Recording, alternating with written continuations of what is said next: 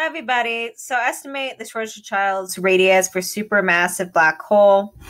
And here we have Rs equals 2m of the black hole, c squared, and that's a g.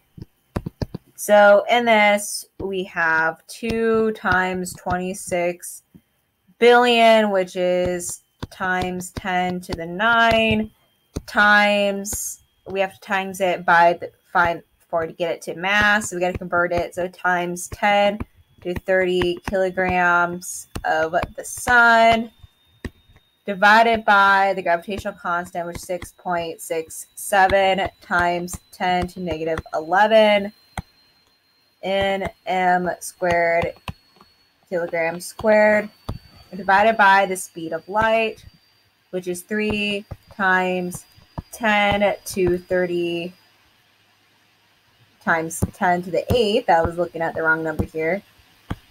Meters per second, and everything is squared. And you plug that into your calculator, you're going to get 7.7 times 10 to 13 meters.